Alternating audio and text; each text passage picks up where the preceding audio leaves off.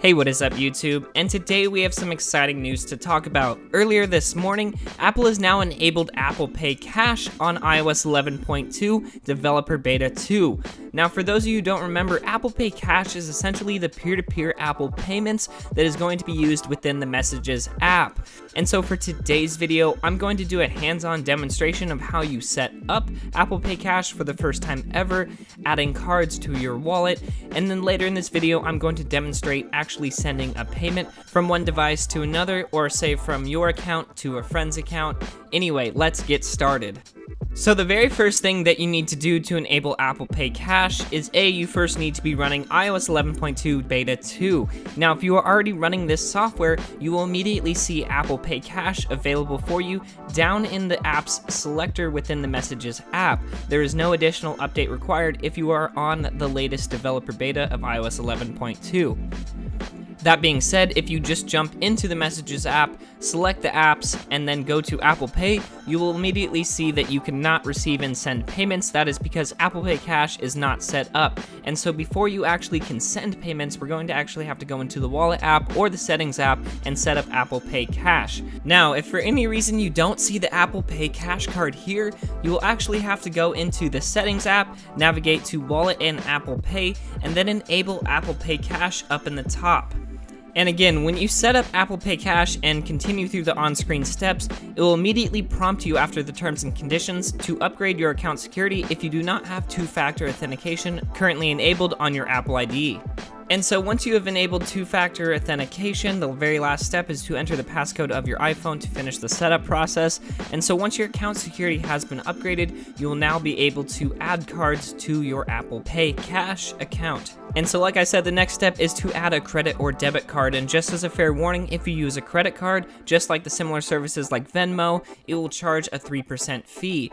And so if you already have your debit or credit card set up within the Wallet app, adding it to Apple Pay Cash is as simple as clicking Add This Card. But I just wanted to say real quickly, if you have yet to add your debit card to the Wallet app, before you add a balance to your Apple Pay card, you can easily add your debit card as well. And you can do that by following the on-screen instructions. I will have it blurred out here as I don't want you guys to see my card number, but essentially you put the card in front of the iPhone, it will collect as many details as it can, and then you will just be required to go in and enter the details that it did not grab for itself. But essentially it will go through the process now of setting up your card within the Wallet app, and then it will be available to add a balance to your Apple Pay Cash card as well. So now it says Apple Pay Cash is ready for Apple Pay, and I found out this is actually not required, but one thing you can do is add a balance to your card, and it will use the balance on your Apple Pay Cash card before charging your credit or debit card. So for this example, I will add $10 to my card just to see what this process looks like. And again, on the iPhone 10, you will just double click the side button to enable Apple Pay, and once that comes up, it will use Face ID to process the payment,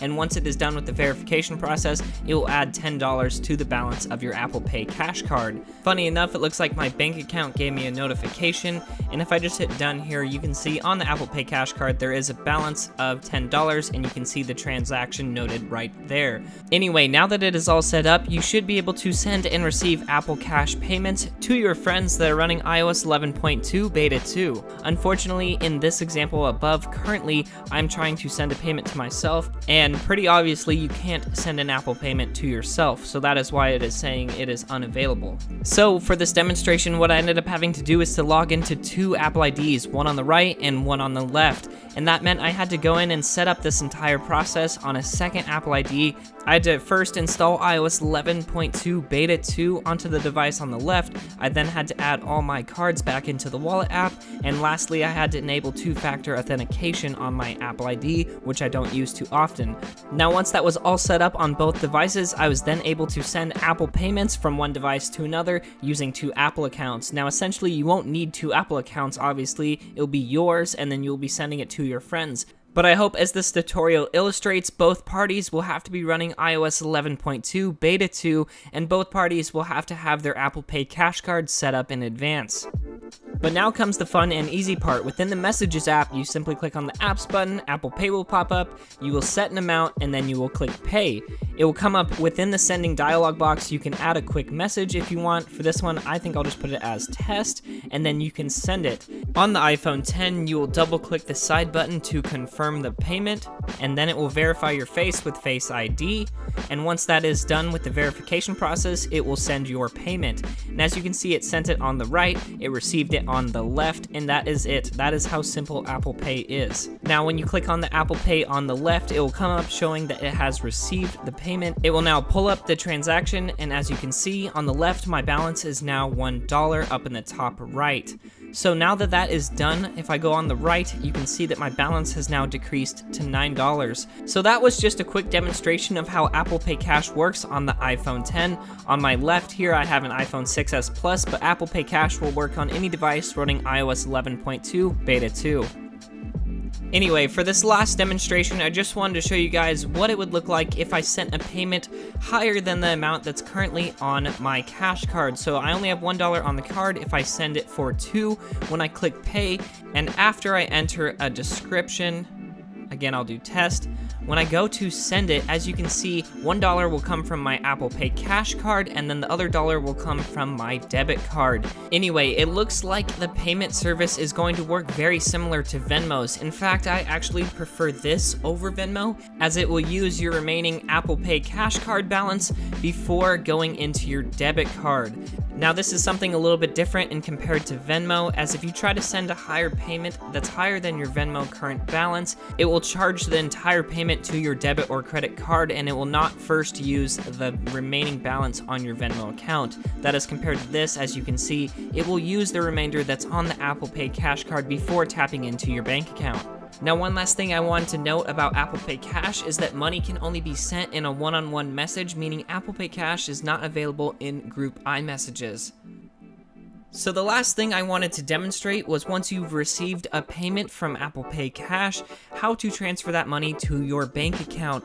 And so as you can see, I have an $11 balance, and I'm going to transfer that back to my bank.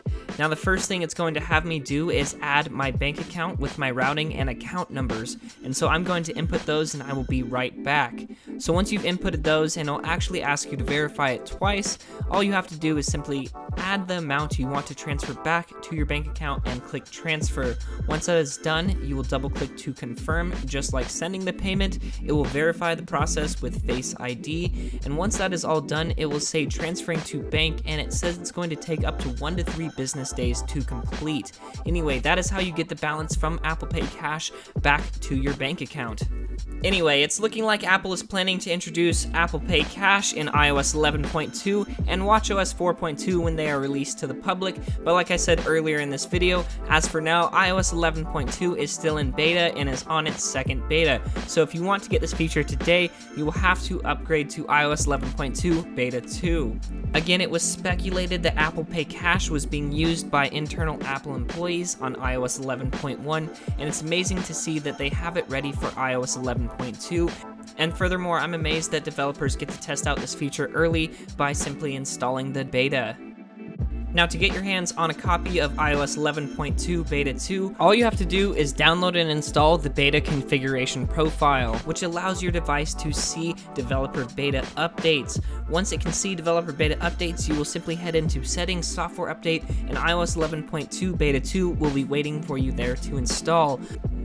Now, to get your hands on a copy of the certificate, you can easily register for the Apple beta testing program. It's free registration and it's done immediately. And once you're done with that, it will provide you access to the certificate to see beta updates. And iOS 11.2 Beta 2 as well as Apple Pay Cash are both available for the public beta testing program. So there's no need for me to provide a download link in this video. I will, however, provide a link to Apple's beta testing program site so you can quickly register and get started. Anyway, guys, that pretty much wraps up this video on Apple Pay Cash. Let me know down in the description what you guys think of Apple Pay Cash and if you guys will be updating to iOS 11.2 Beta 2 just to get this new feature. It required a little bit of a setup process, but once that is done, it is super easy to use, guys. Anyway, thank you guys so much for watching. If you want to be updated more often on when I release videos just like this one, don't forget to follow me on my social media accounts and also subscribe to my channel. And if if this video helped you out, please give it a huge thumbs up. Anyway, thank you so much for watching, and until next time, this is Tony, signing out.